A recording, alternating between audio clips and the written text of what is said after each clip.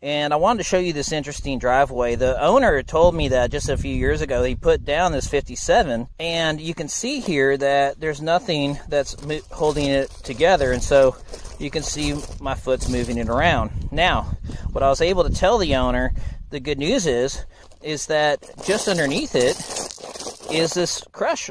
So what we're going to do is we're going to turn this over and mix it in with this 57 that he laid down, and he's going to have a far more durable, less penetrable surface to be able to drive on, for water to flow on. It's going to last for a long time.